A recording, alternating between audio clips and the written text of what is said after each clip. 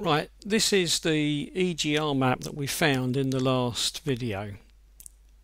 I've left it at exactly the same point that we were at when we were watching the last video. Here we've got data for our EGR map, and here we've got a 2D representation, but turned the other way round. If we look at look, there's those bits. I'll move that over there. So there's those bits and there's those bits, but turn the other way around. So we've got a representation of it like that. Now let's have a look at some of these numbers, because there's something a little bit odd about these numbers, and the easiest way to look at them is to have two sets of numbers open at once. So let's get the text open. That's all grey at the moment. If we press delete, that will get that. That will always be yellow now. You found that map, it's over here. It will always be yellow. Right, now there's our original numbers. Now I'm going to just run the scroll wheel up on the mouse. So just move that up a little bit so that it gives me a bit more room, and I'm going to click and drag that one up a bit. Now I can see two versions of the same thing. Look, 8,500, but there it's 8,500. Now winols, when it produces this map, will always ignore unused noughts at the beginning. So that's nothing new. Computers have been doing that since they were invented. So it will ignore that naught at the beginning. So I will get 8,500, which is the same as that. So that is okay. So I've got sets of numbers. Now the big problem here is making the numbers make sense. If I double click on the middle of there, what I will get is a properties box. And the properties box is for that data that's in the middle and the whole map, and it's basically saying to me, here's a map and I've given it that name. So in other words, winols has given it that name. Now I'm going to rename that to EGR map. I'm going to give it a description because of what it is. I'm going to call it the mass airflow, because it is actually the mass airflow through the mass airflow meter, which some people refer to as AMM. It is probably measured in milligrams per stroke, so I'm going to put milligrams per stroke in there. Right, now what I'm going to do is I'm going to go down and look at some of these other things. I've got this factor offset thing here, and I've got this here, and it says 1. Now I know from experience of engines that I am never going to get a flow rate of 8,500. For a 2-litre engine, I can expect a flow rate in the region of 1,000. The addition of a turbocharger might give me a little bit more airflow rate, but I'm certainly going to have a figure in the area of 1,000, not 8,500. So what I'm going to do is I'm going to change that to 0.1. That will multiply 8,500 by 0.1 and give me, look what we've got, 850. 850 is not that different to 1,000, so I suspect that I've now got output figures that are more sensible. I've got a maximum airflow figure of 850. So I'm going to say to myself, yeah, I'll accept that. Now at this point, if I click X, I will lose whatever changes I've made. So I click OK. Right, let's look at what else we've got. This information here goes up to 51 watt. Well, if we double click on that, that will open, and it's telling us it's the x-axis. Now winols has decided that's IQ. IQ is short for injection quantity. Now I'm going to accept that as being correct. Milligrams per stroke, I'm going to accept that as being correct. 0.01, I'm going to accept that as being correct. And down here I've got precision of 1. Now, why have I accepted 0.01? Well, the reason I've accepted 0.01 is because I want that to read as 51.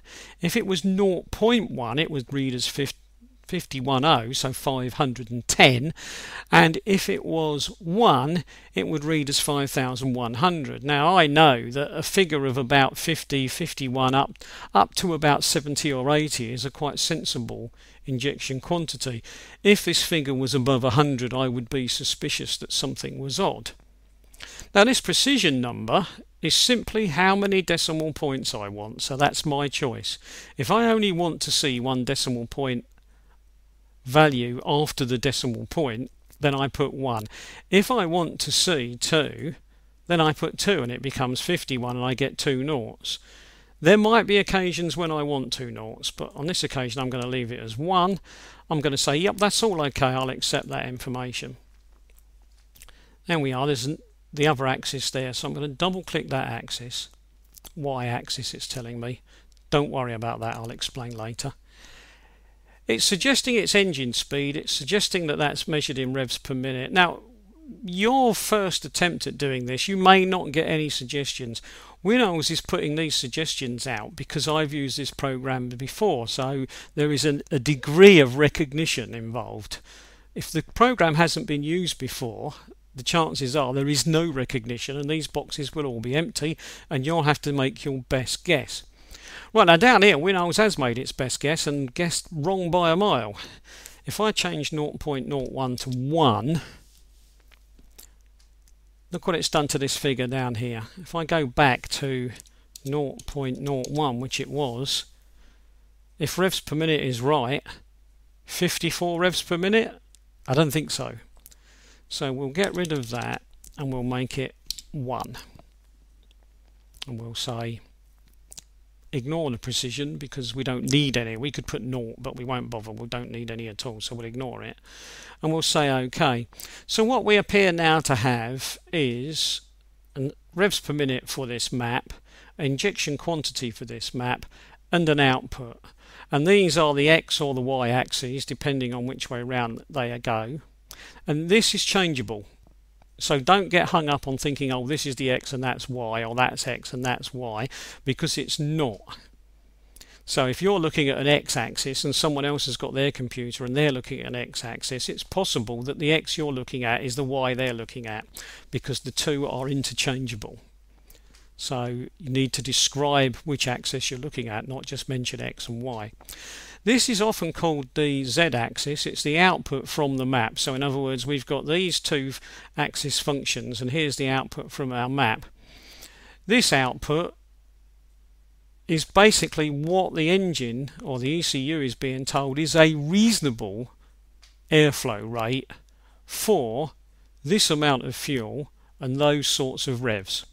So that's what we're being shown on that map. Now normally you wouldn't worry too much about that because you're just changing map data, but I'm just, because this is a beginner's guide, I'm giving a slight more information about that as we go. Right, there we are then. So we've got our EGR map and we've got most of the information that we need to go with our EGR map, and we again can look at it in 3D view. Oh, it's gone. Don't worry if it does that. Use your mouse, scroll up, and with a little bit of luck, as you scroll up, a warning will appear. Please click to optimize view, and there we are. And if you get any extra coloured bits in it that you don't want, don't worry about those. There are highlights that have been put in by Winols. Click delete and they have gone out of the way. So there we are. There is our map in 3D view. 2D view is the original view but somewhat squashed down to not easy to see, and there we are in text view. Now at this point it is worth pointing out, where did this information come from? Now we've already seen that this information is that big block of information there, just slightly altered by a factor. And where did this information come from? Well, if we look, 1, 2, 3, 4, 5, 6, 7, 8, 9, 10, 11, 12, 13. 13 columns, look. And over here 13 by 16, so 13 columns. If we go up here and have a quick search around, look, there we are, we've got the number 13 followed by 1, 2, 3, 4, 5, 6, 7, 8, 9, 10, 11, 12, 13. So there's the access data, so there's the map data for the output, this bit, and that's the axis data for one of the axes, and it's for the one that's got 13 units in it. That one. So when we're forced to do this on our own with no help from Winols, one of the things that we can look for is, if we know how many of these we want, we can go and look for a number that corresponds to the number that we want. So if we know that we want 16 rows, we can go and look for 16 rows, and look, there it is, 16 rows, 16, and if we count those there will be 16. If you're doing this on your own though, because winols hasn't done it for you, don't get tripped up by these. Just in front of the 16 there's a number. That's a reference number in the hex dump. Now winols uses that reference number to find maps. Don't you use that number. And if we look here, let's go and find our 13. Look, there's a reference number in front of that one. And again, you don't use that number. So you won't ever need to use that number or that number unless you become a super duper expert in searching for files and decide you want to use those reference numbers to help you search. But as a beginner, you won't want those numbers and you won't want anything to do with those numbers. So when you're looking for an axis, you'll be saying to yourself, how many digits has it got? Oh, it's got 16. Right, I'll search for 16. Oh, there it is. And the 16 is of no use to you when you're looking for an axis, only to find it.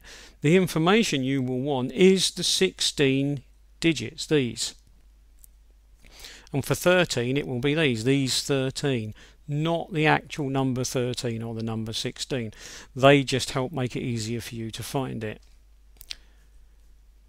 Right, what I'm going to do is, you can see now that there is no magic close box down here, so for this one I'm just going to click X to close it, and I'm going to stop there for this video and start the next one looking for a different map just to reinforce what we've done so far.